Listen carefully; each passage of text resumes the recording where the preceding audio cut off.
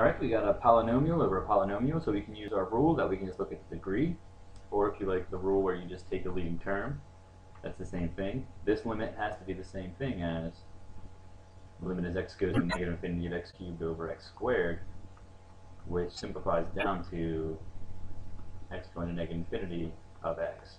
And if x goes to negative infinity, then x goes to negative infinity. So the answer up here is negative infinity.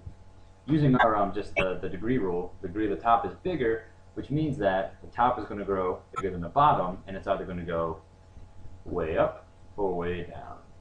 So you have to figure out if it's positive or negative, and if you plug in a huge negative number, the top is negative, but the bottom is positive. So a negative over a positive is a negative. So that's why it's going to negative infinity as well.